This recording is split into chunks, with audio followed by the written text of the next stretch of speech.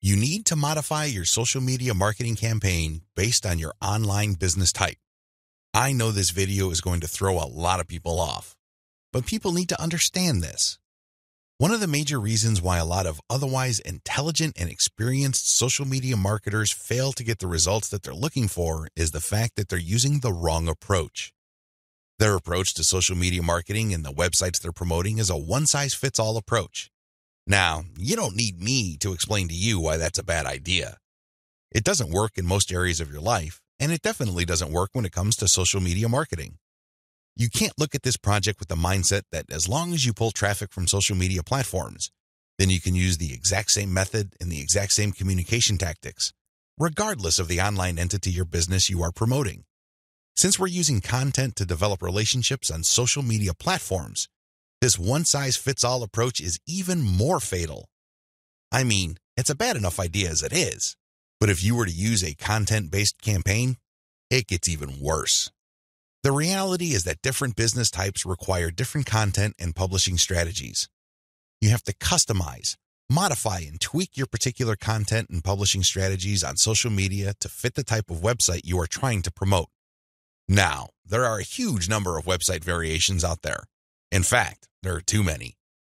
I would venture to say that the only limit really is your imagination. But if you were to categorize these different website types into 4 rough forms, they would more or less fall into the following: publishing, e-commerce or dropshipping, email lists, and traffic sales. Again, there are many variations of these, but if you were to look at the different types of businesses out there, you can pretty much reduce them to these 4 types. When you study these closely, they have different needs. They have different features that must be addressed. Otherwise, you're not going to get the results you're looking for. Unfortunately, a lot of social media marketers would try to promote a blog the exact same way they would try to promote a dropshipping or e-commerce website. Similarly, somebody who is essentially just trying to sell their social media traffic is trying to do content marketing like somebody with a blog. It doesn't work. It doesn't make any sense. The bottom line is obvious. Different strategies require different content types. You must start with the type of online entity you are promoting. Are you promoting a blog? Do you have a website that uses a lot of articles? Do people contribute content? Well, you have a publishing website. Do you have a dropshipping online store? Maybe you built it with Shopify and you use Overload to get products from AliExpress. When people buy stuff from your storefront, your software orders the materials from AliExpress and you keep the difference. Maybe you sell from your own inventory. It doesn't really matter. You run an e-commerce website. This is very different from a publishing business. Similarly, if you make your money through your mailing list, you can't market on social media the same way as you would if you had an online store. Again, different strategies require different content types. What do you have available? Now that I've gotten you thinking about how special your specific website target is, I need you to look at the different content types available to you. You need to think outside the box. You need to look at all the available options out there and how you can create content that is tailored to your specific type of online entity. Here are the list of content types you can use to promote different online entities, but your specific focus and specialization should weigh more heavily on certain types of content instead of others. Audio clips, slideshows, infographics, diagrams, blog links, videos. The bottom line: don't just think links. It really freaks me out. In fact, it really saddens me when I see a lot of otherwise capable social media marketers focus almost entirely on spreading their links. They think that this is the end game. Well, yes, links are important. I can see where they're coming from because when people click on a link, that's instant traffic.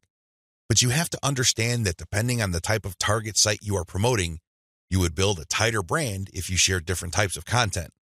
In many situations, you probably would be better off sharing more audio or infographics and diagrams than if you were sharing naked links because people are bombarded with links every single day. You have to pay your dues. You have to become familiar enough to your target audience members using these different content types for them to eventually trust you enough to click on your link.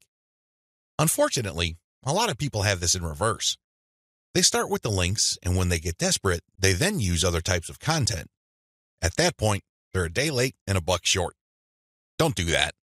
Instead, use the derivative content first and then play up the links. Also, not all of these formats work with your particular style of website. I would suggest that you look at your competitors first and pay close attention to the type of content they are currently sharing. What kind of format do they use? Are they sharing mostly picture quotes? Are they focused primarily on video? Do they have a special fondness for diagrams? This is not random. This is actually telling you all you need to know about how to appeal to your target audience members. This is no time to be revolutionary and come up with something new completely out of left field. That's not going to work. There's a reason why your competitors are not doing this. At this point in the game, you should focus on what everybody else is doing and reverse engineer their formats. Once you have established a distinct brand, then you can experiment with different formats, different ways of doing things, and possibly coming up with something that is distinct to your brand. But until and unless you reach that point, you need to focus first on reverse engineering what everybody else is doing. In other words, let them do your homework. Focus on what they're doing right and build on it. Figure out their areas for improvement and come up with a more compelling offer. Pay attention to what they're not doing. Avoid those because, obviously, it doesn't pay. I hope I'm being clear here. Make sure that your content types as well as your sharing strategies fit the type of business you're in. A little bit of reverse engineering can definitely go a long way.